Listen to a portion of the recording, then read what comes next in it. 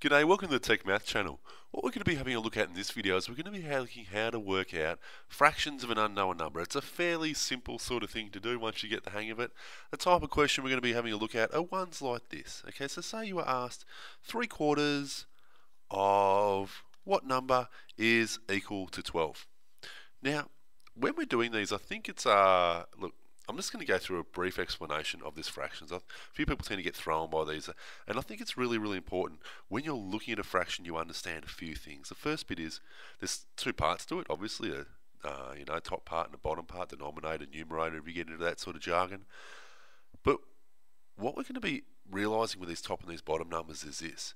The first off, that part, when we talk about 3/4, what we're doing is we're talking about a number being divided up 4 ways. Okay, so this is a dividing number here.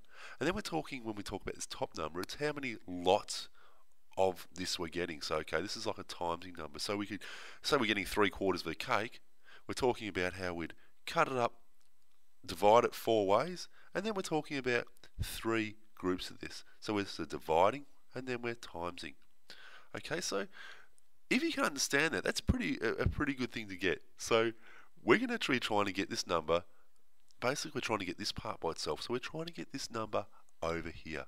So to do that, we do the opposite of what these numbers are doing at the moment. So this is a timesing number. It's going to become a dividing number. At the moment, this is a dividing number. It's going to become a timesing number.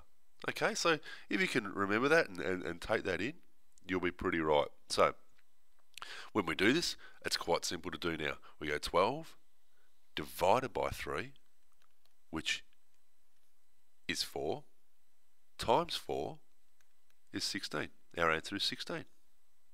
Okay, so let's have a look at another one of these. So hopefully you understood that. That's okay. If you didn't, we'll go through another one. What about we do 2/5 of an unknown number is equal to 18. Okay, so again, I think you should be able to look at this straight away and say, okay, this is our timesing number and this is our dividing number over this side. So we're going to be doing the opposite to 18 with these. We're going to be dividing by 2 and timesing by 5. 18 divided by 2 is 9, times 5, 9 5s are 45.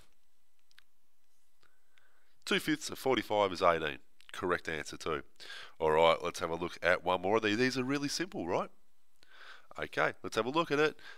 Say we had 5/8 of Mr. Unknown number here, and that is equal to 35. Alright.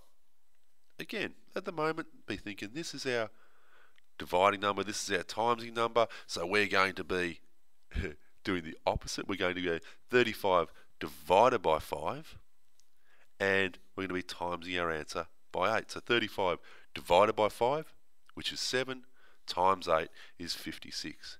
And funnily enough, look, you could do this in the opposite order. You could go 35 times 8 and then divide your answer by 5 and you get the same answer.